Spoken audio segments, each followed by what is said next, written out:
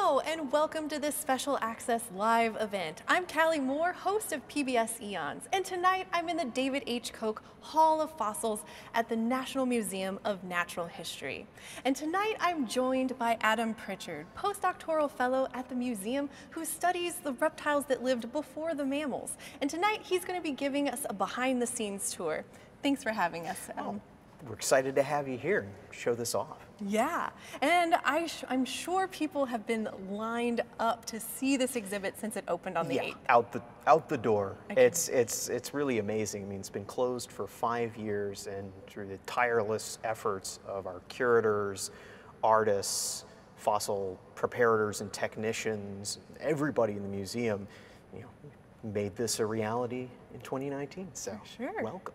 Yes, and I bet most people are here to see the star of this exhibit, the nation's T-Rex. How big is this creature? This Tyrannosaurus specimen is about 15 feet tall at the hips, 40 feet long, so kind of the standard issue size for an adult Tyrannosaurus Rex.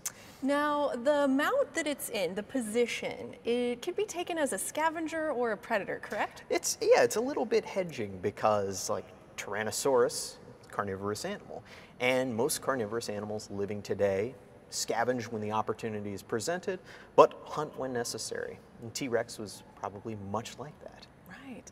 So we know that T-Rex is one species in a family of carnivorous dinosaurs that lived about 66 to 67 million years ago. What can you tell us about this particular specimen? So this skeleton was discovered in the late 1980s and then excavated by a crew from the Museum of the Rockies. It's about 50% complete, so only about half of the bones are the originals. It's notable because it has a really well-preserved forelimb, so the tiny two-fingered arm. This is one of the best examples of that. A lot of work was done to put this mount together to fill in the missing bones. One of the most notable examples is the skull on this mounted skeleton is actually a cast, and the original skull is just too darn heavy to actually make mounting it on this display feasible. Now, I heard that the Smithsonian did a full 3D scan of this skeleton. Yeah, digitization, like three-dimensional digitizing of fossil specimens is a big thing. The Smithsonian is very much dedicated to that.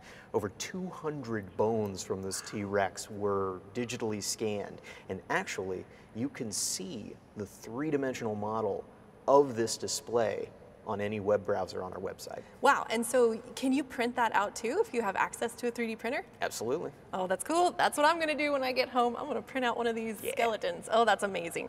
So a lot of people wonder about the skin covering of T-Rex, whether or not it had feathers or scales or both, or what's going on with this guy? That is a really good question, and it's one that scientists are still kind of delving into, because right now there isn't one great specimen of Tyrannosaurus Rex that has the skeleton with the associated coverings still preserved. There are some specimens from West North America that have sort of patches of scaly skin in the chest and the belly regions. But we can learn a lot from close relatives of Tyrannosaurus, and there are specimens from the Cretaceous period of China, of very large Tyrannosaurs, that are mostly covered in sort of a downy, feathery covering. Right. So we can be somewhat confident that an animal like Tyrannosaurus Rex would have some feathers. Right. Now, feathers, are an interesting thing. The feathers that were on these early tyrannosaurs would not have been, similar to the flight feathers in modern birds. Right. They're more hair-like and could well have functioned as insulation for these animals. Tyrannosaurus Rex, when it starts out, we don't know exactly how big the hatchlings were, but they were, smaller than a turkey. So for an animal of that scale, insulation probably would have been a pretty useful thing.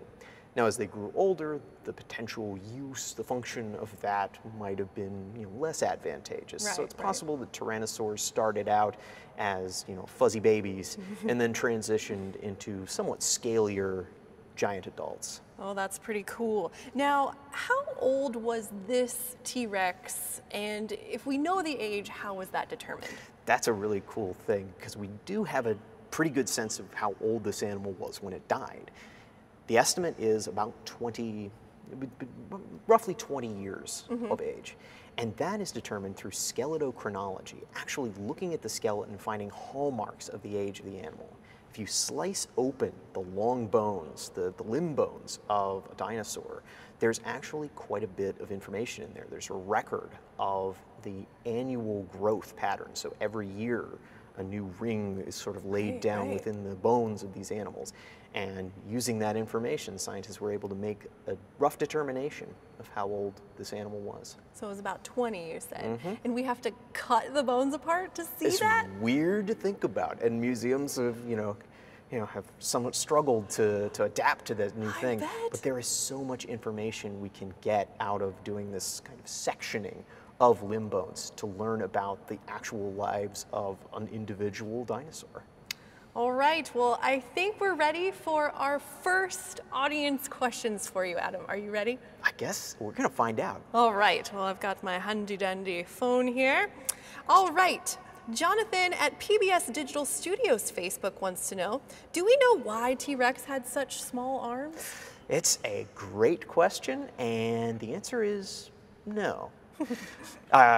T-Rex's arms are obviously quite reduced relative to the size of other carnivorous dinosaurs, but scientists have done a lot of work looking at the muscles, the muscle attachment sites that are preserved on the bones. And there's still a lot of really powerful musculature attached to those tiny limb bones. So they certainly would have had some kind of function that was either advantageous to the animal's life. What that is, still a mystery. So if anyone wants to try and figure that out, be my guest. There you go, kids. That's what you can study when you grow up. Why did T-Rex have such tiny arms? All right, our next question. Alora from Eons Facebook page would like to know, why did the Jurassic have so many strange creatures? Oh boy. The funny thing is, it's what is strange? Now I'm getting all like philosophical and stuff. But the adaptations the animals in the Jurassic had, like giant carnivorous bipeds or stegosaurs with plates all down their backs, might have been strange to our eyes because no other animals today, no large animals have anything remotely resembling that. But during the Jurassic period, whatever the kind of forces in the environments and from other animals around them were, pushed kind of the adaptation of these things that to our eyes seem very strange. But during the Jurassic period, this was the way to do it. This was kind of what the environment required of these animals. It was just a normal Tuesday in the Jurassic, huh? All right, so username Dinos Go Roar at YouTube would like to know, how many genuses of Triceratops are there? So Triceratops is actually the genus name of this particular horned dinosaur. There's only one genus, Triceratops, but Triceratops belongs to a larger family of other big four-footed, frilled, horned dinosaurs called the ceratopsids. And there's a lot. Yes, there are. And then the number keeps going up every year, which is why I can't think of what it is off the top of my head. It's well over 20 at this point. And the scientists are actually debating sometimes whether some new genera of ceratopsids that are named are actually the same as other ones, just because not everyone agrees. But there are a ton of horned dinosaurs in the ceratopsid family, lots of genera. All right, let's see. Jacob at National Museum of Natural History Facebook, do you have a velociraptor or Gigantopithecus on display? We do not have either a velociraptor or a Gigantopithecus. If you really want to see a good velociraptor, I recommend visiting either the American Museum of Natural History in New York or the Institute of Geology and Paleontology in Mongolia, because Mongolia is where you go in the world if you really want a velociraptor. In terms of Gigantopithecus, it's a fossil ape that is only really known from teeth and jaws, which is somewhat disappointing because it's seemingly very, very large fossil ape. But for a specimen of that, I think you would have to go take a look in the museum in Beijing, China. Oh, wow, wow. All right, let's see here. Geraldine from Smithsonian Channel Facebook, how fast was T-Rex? Ooh, it's an interesting question, and it's one that scientists are very interested in answering because it has implications for understanding how this animal interacted with its contemporaries and its environment. It'd be really helpful for the small, fleet-footed dinosaurs if T-Rex wasn't all that fast. And a lot of studies have been done looking at the speed of modern animals and the possible kind of arrangement of the leg muscles of something like Tyrannosaurus rex and how massive they would have to be for the animal to reach certain speeds. And the current estimates are something between 10 and 20 miles an hour. Right. So not nearly as fast as a speeding Jeep in the jungle of Jurassic Park, right. but still, I'm going to get run down by that thing. Yeah, it would be very hard for me to outrun T-Rex. I'm just not that fast. All right. Well, thanks for all those questions. Keep them coming. We're going to do more Q&As throughout the live stream. So T-Rex probably had feathers, but I don't think most people know that it's more closely related to birds than it is to lizards, as its name implies. That's one of the crazy things about carnivorous dinosaurs like Tyrannosaurus, and indeed all dinosaurs, is that their closest relatives among modern living things are the birds. In fact, the larger group of dinosaurs, the theropods, the mostly carnivorous two-legged dinosaurs like T-Rex, birds are actually just one subgroup of that kind of dinosaur. So birds are theropods. Wow, so that means birds are dinosaurs. Birds are dinosaurs. Remember that the next time you have some chicken, huh? You're eating a dinosaur. That's amazing. And we actually have a clip from When Whales Walk, Journeys in Deep Time, that goes into the connection about T-Rex and dinosaurs and birds. Let's take a look. The theory that birds evolved from dinosaurs met intense opposition. How could something so huge and heavy evolve into something so small and light? One of the biggest objections was that no dinosaur had ever been found with a wishbone. In birds, the crucial brace for the chest that makes flight possible. If scientists could find a dinosaur with a wishbone, they would clinch the case. In the 1960s, paleontologist John Ostrom hit pay dirt. A dinosaur fossil with a wishbone. He called it Deinonychus, terrible claw. Here we have Deinonychus anterophus, the fossil that changed everything that we know about the origin of birds and fundamentally altered our understanding of how flight evolved. Deinonychus was a ferocious predator with wing-like arms and all the bones and muscles necessary for flight, but it couldn't fly. Here's an animal with four limbs, much too short and much too heavy in the body to be able to fly, yet it has all the bells and whistles that we associate with the flight stroke. Not only that, it had feathers too. But all this had nothing to do with flight. Its feathers were for warmth, and its clawed wings were for killing.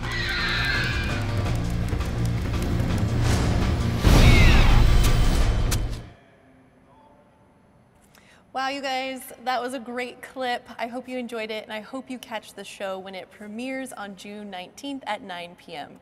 Now, can you elaborate a little bit more about how T-Rex and birds specifically are related and similar? Absolutely. The anatomical commonalities between theropod dinosaurs like T-Rex and modern birds were really what drove scientists to first postulate that there was this evolutionary connection. And you can see some of those features in our Tyrannosaurus rex skeleton. There's a single united wishbone kind of spanning the chest at the front of the animal's body. There are actually a lot of cavities in the vertebrae, the backbones of T-Rex and various other bones that are very similar to the cavities in modern bird skeletons that support the air sac system that helps them breathe and be as light as they are. Yeah. And for dramatic sake, there's also just the classic three-toed foot, that makes those classic carnivorous dinosaur and bird tracks so distinctive. Right, right. And I hear there is a giant bird. Yeah. Well, if you're interested in birds, we can actually go over to this part. Right on. And I can show you one of our more impressive birds. Now we're passing after the extinction of the dinosaurs 66 million years ago. Right. And we're going to be taking a look at Diatrima, which is a flightless bird that lived, it and its family lived between 55 and 45 or so million years ago in North America, Europe primarily. And it's an herbivore. In fact, one of the most prominent herbivores in the landscape. Interesting. Now, what would cause a bird to be flightless? Why would it lose its ability to fly? That's a tough question. And a lot of different bird lineages throughout their history have lost their ability to fly. And it seems to be linked to the environmental pressures that are around them. If they have little impetus to escape from predators or to go after a wide variety of food items, they aren't necessarily going to have those adaptations anymore. Wow. Oh my gosh. This is a big bird. This is a big bird. How big is a really this big bird? This Diatrima, stretched out, it's about 6 to 7 feet in height, 300 plus pounds when it was still alive. It's a bit of a monster. Yeah, no kidding. What would enable a bird to grow to this size? Opportunity, I think, is the best answer, and that means ecological opportunity. In the wake of the extinction of the dinosaurs 66 million years ago, the environment had a lot of open space. And as plants and the ecosystem reasserted itself, there was room for the evolution of large herbivorous animals and carnivorous animals. And that happened to include this giant bird. Now, is this little cutie horse down here, is that typical of a mammal during this period about 50 million years ago? I guess it is kind of cute. Yeah, so a lot of early mammals like this, this small horse here, multiple three-toed horse too, it's kind of typical of the sort of mammals that we would see in this environment. Some a little bit bigger than this, but this kind of herbivore is the thing that would be competing with an animal like Diatrima. Now, you mentioned that Diatrima is a herbivore, but it's got like this big head and this powerful beak. How is it determined that this was not a carnivore? That is a great question, because I learned about Diatrima from prehistoric life books when I was a kid, and it was always depicted chowing down on these things, like as the top predator in its environment. And for a long time, that's what paleontologists thought its role in the environment was. But recent restudy by paleontologists, bird experts, looking at the way the muscles of the head are constructed and the way that the chemical isotopes within its bones, comparing those to modern herbivorous animals, really strongly kind of converges on the hypothesis that this is not a carnivore. It doesn't have those hallmarks. It's most likely a giant herbivore. That's pretty cool. All right, you guys, I want to know what you're thinking about at home. So let's take some more audience questions. Are you ready? Let's find out. Okay. Jonathan at PBS Digital Studios Facebook would like to know, why are animals smaller today than in the past? Well, it's not necessarily true that all animals that are alive today are smaller than those that came before us. For example, today we have the largest animals that we know of to ever live, and that's the blue whale and the various other baleen whales. They're just bigger than any dinosaur, and even than most fossil whales. But there are a lot of great examples of things that are larger in the recent past than they are today. Dire wolves are bigger than modern gray wolves. There are a lot of fossil big cats that are larger than cats that are living today. And that may be linked to climatic changes. Large body size is usually something that's associated with cooler temperatures, at least among kind of modern animals. And thus, in the recent past, in the substantially colder during the glacial period, it might have been more advantageous than it is now to be relatively bigger. Right. Okay, next question. Sharon on YouTube would like to know, did dinosaurs give birth to live offspring? That is a really cool question. And as far as we know, no. Like, to say absolutely not never, I would want to have eggs of every single dinosaur species, which we absolutely don't have. But we have eggs from long-necked sauropods, from big hadrosaur, duck-billed dinosaurs, from carnivores like Allosaurus, and Troodon, and in every single case we see these animals lay eggs. We see eggshells, we see babies, embryos in eggs. So right now, the answer is almost certainly no. And it's interesting that there are 10,000 species of living birds around today, 10,000 dinosaurs still with us, and in none of those is there live birth, despite their incredible variety. So for some reason, in this grand lineage, live birth is just, it's never caught on. Yeah, it wasn't its thing. No, wasn't its wasn't thing. its thing. All right, Judah at the Eons Facebook page, why do you find to be the weirdest creature that you've ever studied from the Jurassic period? So what's the weirdest creature that you know of? Well, from the Jurassic? Yeah. I'm going to cheat a little bit, talk about a creature from the Triassic period, because I always love talking about these things. And the Triassic was pretty weird, too. It was the weirdest. That's an animal called a drepanosaur. These are chameleon-like animals, superficially lizard-like, but instead of a chameleon head, put almost like a bird face with giant binocular vision eyes facing forward, a huge sort of inflated head, a beak out front, huge, powerful clawed arms where the claw on the index finger is the biggest bone in the arm, and then tip that tail with just a tiny bone that looks like a claw. What? And exactly. That's so it's bizarre. insane. It doesn't make any sense, but that is by far just the weirdest combination of things, and it happens to be something I study because it's so weird. That's good. I'm glad that we could get your study area in there. All right, a question from YouTube. Is it true that dinosaur predators only see prey if it's moving? Well, it's not true with birds. So, and obviously we can't observe what dinosaurs are doing, but that is kind of a fiction that was invented for the convenience of the story in Jurassic Park. And if you read the novel version of The Lost World, they demonstrate that Dr. Grant was actually wrong about that, at least in the book version of the story. So luckily he did die in the first movie, right? A fan from PBS Digital Studios Facebook. Apart from birds, are there other animals that we know come from dinosaurs? Not other than the many lineages of dinosaurs that existed during the Mesozoic era. Birds are just sort of the one group that passed through the extinction and thrived in the wake of it.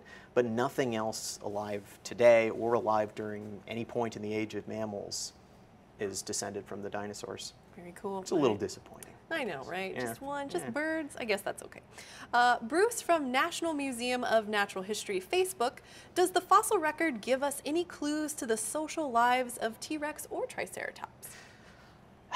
It's an interesting question, and right now the fossil record of both of those animals is quite distinct in that both of them are actually mostly found in isolation.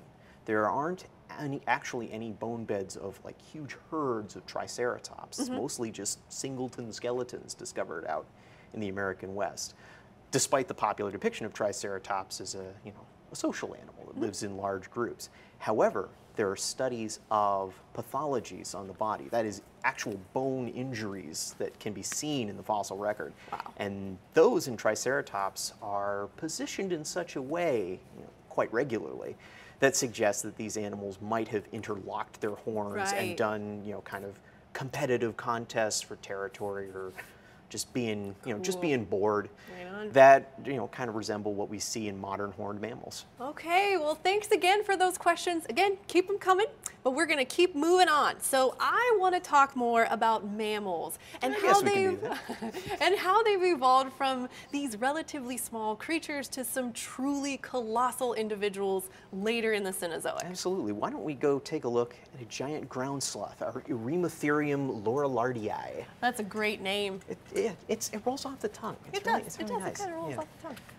Now, yeah, mammals after the time of diatrima in particular just really come into their own.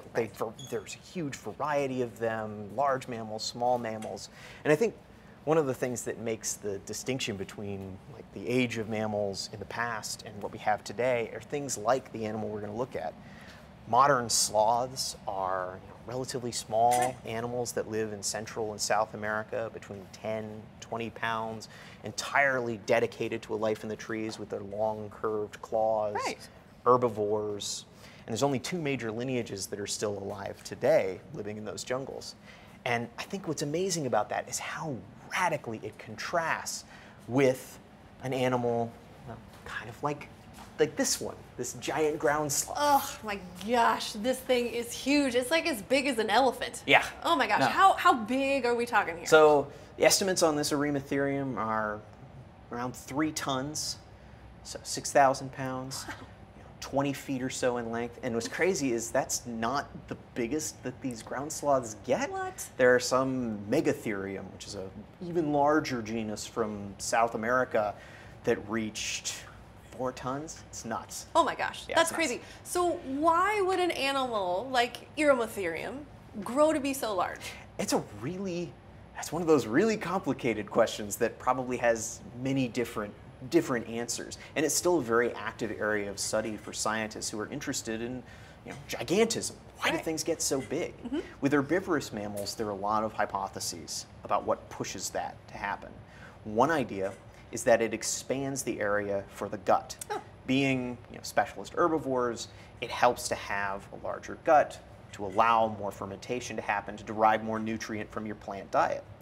It also is probably really advantageous for dealing with predators. Much easier to ward off prey or predators if you're an enormous size. So do you think that Eremotherium or any giant ground sloth really would have much predators? I don't think so. Some of the most vicious or seemingly vicious critters in the mammalian kind of predator world lived alongside Eremotherium, animals like Smilodon, saber-toothed cats. But those, although gigantic, did not reach a size that really would have threatened a monster sloth quite like this. Oh my gosh. So would like little baby sloths? Oh yeah, I wouldn't want to be a baby sloth living with all these mammalian predators around. But once I got to this size, it might be a good way of making a living. Okay. So how did we go from this to a small mammal that spends most of its time in the trees? I don't know. That's a really interesting question, and it brings up one of the most amazing things about the modern sloths. I mentioned there were 2 lineages that are living in the Central and South American jungles, and they both do that suspending from the trees, hanging there, very, very sort of lazy lifestyle. What's amazing about them, based on our understanding of their evolutionary history, they didn't have a common ancestor that did that. They descended from separate sort of ground sloth type ancestors to both achieve this common lifestyle. And right now, scientists are still trying to understand the evolutionary history of sloths to figure out how that transition happened. There's no great transitional fossil that shows, a ground sloth, with arboreal adaptations, tree-dwelling adaptations that would, explain how we get what we have today. And where is the research on sloth evolution today? It's awesome we're talking about this, because there's actually a series of papers that came out last week that delved into that very question. And what these teams of scientists were able to do is, using fossil bones, they were able to pull out samples of protein and ancient DNA sequences and use those to help reconstruct an evolutionary tree of multiple different ancient sloth species. And that actually kind of really shakes up what we understand about sloth evolution. It was long believed that one of the living sloths, the two-toed sloth, was closely related to an animal that actually lived here in the eastern United States some 11,000 years ago, an animal called Megalonyx. Oh. And that evolutionary tree is now kind of uprooted. Oh, so my goodness. we still have a lot to learn about how ancient sloths About these sloths. relate to the modern ones. That's really cool. So I hear the collection has some giant ground sloth dung. Yeah, no, there's quite a bit of that. What Yeah. do we learned from that? Well, what comes out the back end of a sloth?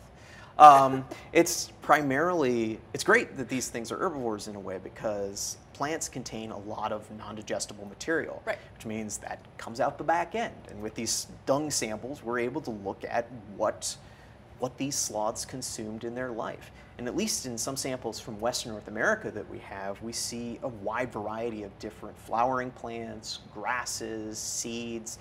Sloths, at least these sloths that produced these dung samples, didn't seem to have a particular preference for one kind of plant or another. They basically just shoveled whatever they could into their mouths. And how big are we talking here on this dung? I mean, you got some samples that are maybe fist size, and then some are a little closer to soccer ball. Oh my gosh. Soccer ball on scale, it's big poo. Oh, that's a big poo. All right. Well, on that note, I want to know what you're wondering about at home. So we're going to take some more audience questions.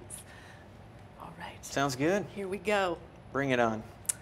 Let's see. Gregory at Eons Facebook, how were animals this large able to consume enough calories to stay alive? That is an eternal question. And it even gets crazier when you think of herbivorous animals that are bigger than a ground sloth, Right. like the sauropod dinosaurs, Right. which, this thing is 3 tons. Those animals could potentially reach above 50 tons with a tiny, tiny head. A ground sloth's head is not particularly gigantic either. So modern herbivorous animals that are at large sizes need to consume enormous amounts of food, like at a relatively regular rate. Right. And with a lot of these extinct things, it's not exactly clear Right. how exactly their lifestyles would have worked to accommodate these incredible energetic needs. They must have been on the move all the time. Let's see. A question from Natural Museum of Natural History Facebook. How much would a T-Rex have to eat in a single day? That is a really complicated question to which I don't have an answer. It depends on how much energy a T-Rex needed in a specific day. And that requires a lot of information about its metabolism. Now, a modern reptile has a relatively slow metabolism. You can feed, some modern reptiles, slow metabolism. With a snake, you can feed it, a rodent, at relatively infrequent intervals, and it'll be all right. It'll just be inert for a long time. If you try the same thing with a cat, it would be extremely cranky very, very quickly because a cat has a much higher metabolic rate. Right. Now, T-Rex, we don't know exactly how high the metabolic rate would have been there. So we can't say exactly what its needs would be, but there are some scientific estimates that it would have needed to consume dozens of pounds of meat at least in order to maintain itself. A cow a day keeps the T-Rex happy. Let's see. Michael from Smithsonian Channel Facebook. What dinosaur actually survived the KT extinction event to evolve into modern birds? Any ideas? Well, that's an interesting question. So birds there were already lots of species of birds living alongside the dinosaurs. Some of them were really weird toothy birds with strange beaks and massive skulls, odd looking things. Yes. And all of those also died out at the end of the Cretaceous period. However, the current evidence suggests that at least a few species, a few of the major lineages of modern birds, like the one that leads to chickens and ducks, the ones that lead to the ostriches, emus, and rheas, and then the one that leads to everything else, were probably already established at the end of the Cretaceous period.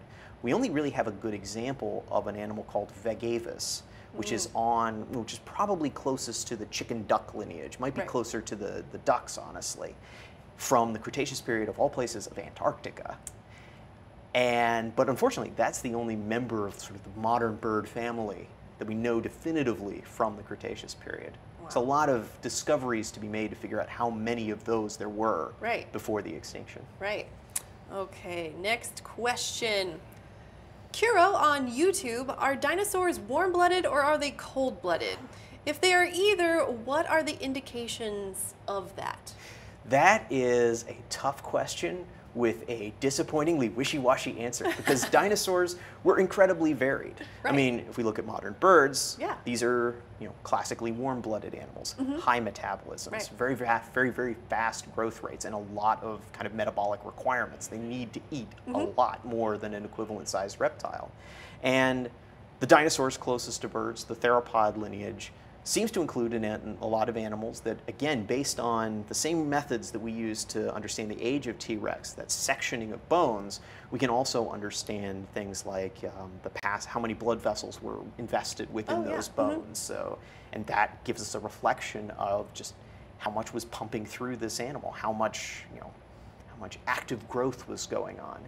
And based on that, a lot of dinosaurs were growing quite fast, probably had quite high metabolisms, maybe not as high as modern birds and modern mammals, but it was a huge range that we see in the dinosaurs. So it's a question with, like, they grew faster, they were probably more energetically active than modern reptiles, but there would have been a huge variety from things like Velociraptor to Stegosaurus or something like that. Right. Okay, next question. Aaron from Smithsonian Facebook, what kind of climate did these sloths like best? And do we think that they were covered in insects like sloths are today sometimes? That's an interesting question. Yeah, that's a good one. So one thing that's cool about ground sloths is, despite the fact that they're, like, today we're still trying to understand, okay, how did any of these things make a living? Right.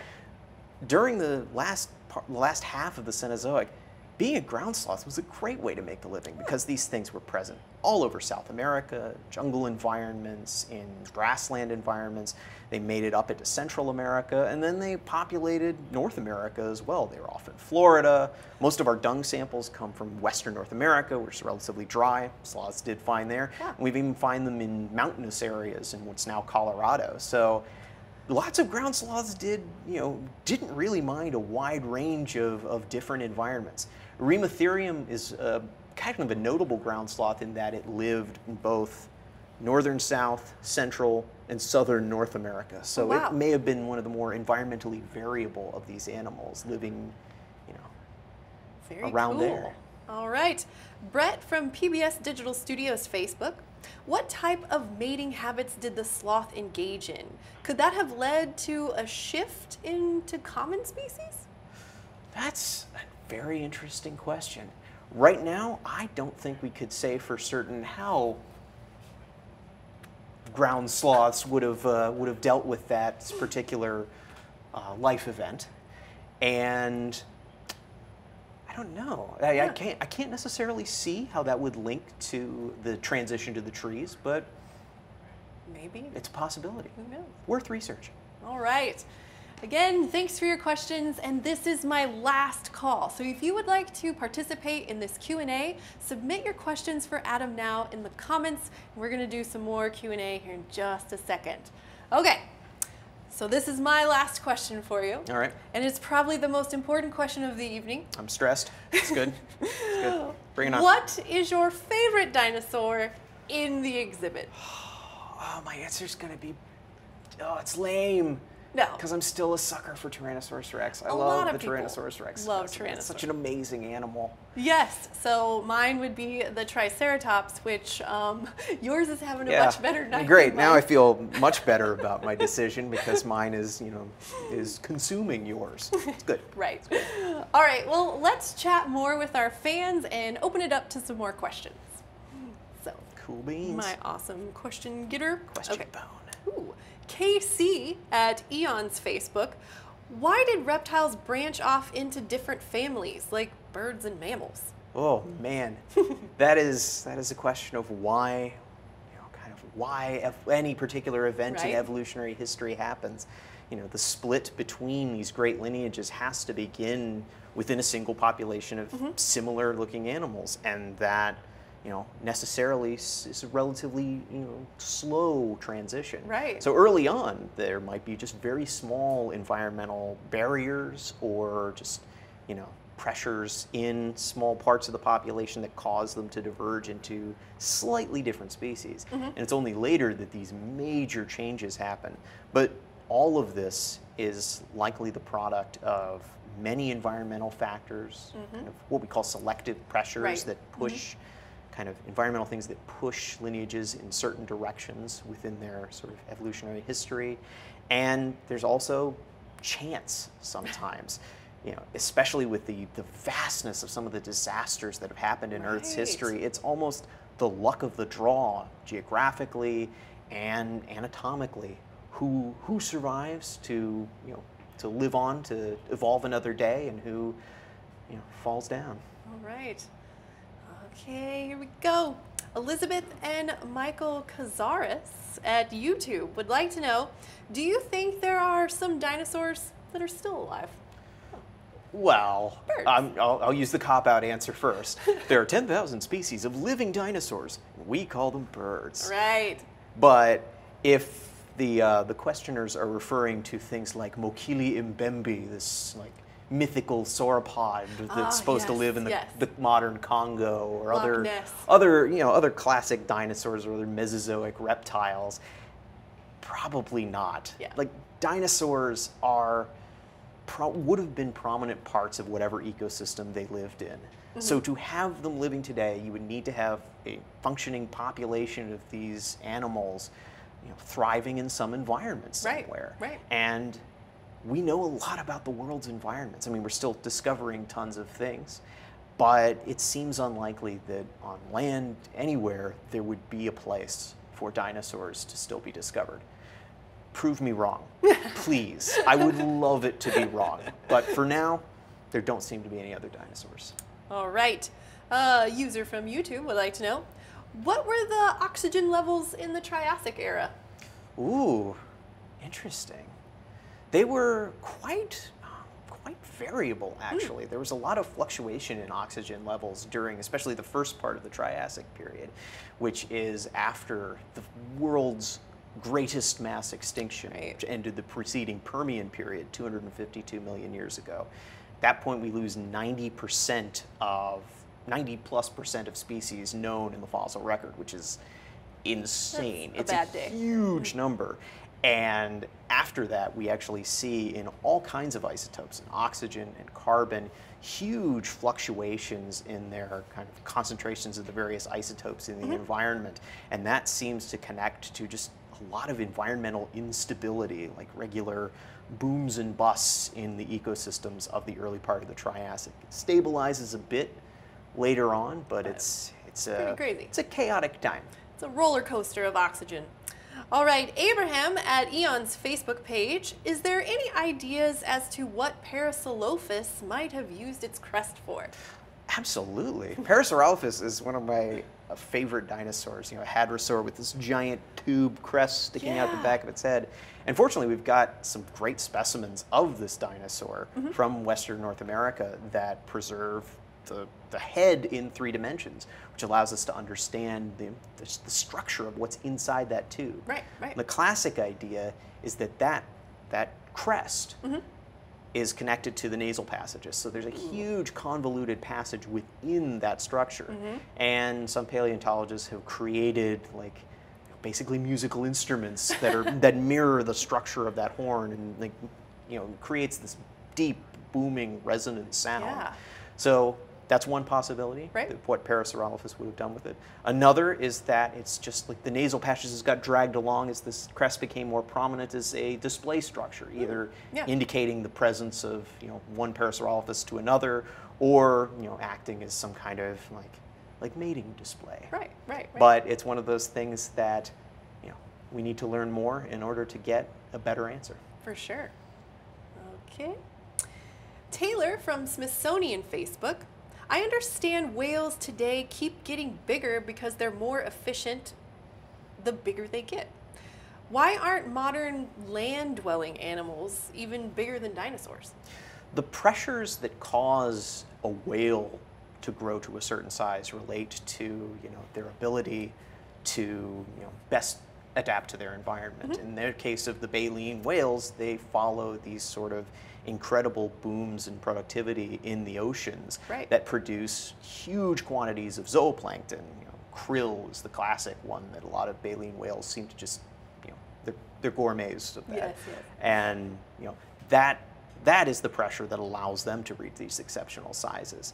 In the land ecosystems, it's an entirely different set of rules that's requiring them to, you know, to kind of achieve whatever size they do. And one of the biggest problems is we're not buoyant here. There's, you know, we have to actually like stand physically. Yeah, and that, deal with gravity. That isn't hard. There's a reason the sloth is as beefy as it is because standing up like this is not easy. Yeah. A whale doesn't necessarily have to deal with those same kind of constraints on its body size. Very cool. All right, this is the last question. Oh my goodness. Okay. That was good. A fan from YouTube.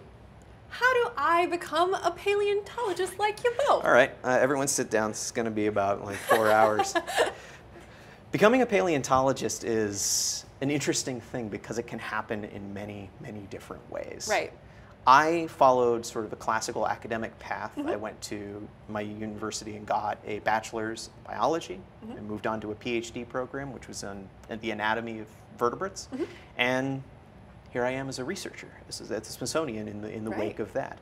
But some people don't follow that same academic path. Some people study geology instead. Others concentrate on the technical aspects of paleontology, like the role of the people that put these skeletons back together and clean up the bones from the field, the preparators, cannot be overstated. It's incredibly important, and another way to become an important part of the paleo community.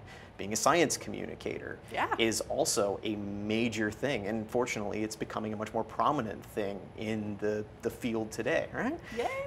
So there are lots of different paths to follow to be a paleontologist, so you have to kind of decide for yourself what it is about it that drives your passions. Do you want to discover new things out in the field? Do you want to be a part of the museum community? Or do you want to share the knowledge of what you learn to a broader audience? Like, there are so many different ways to follow that passion.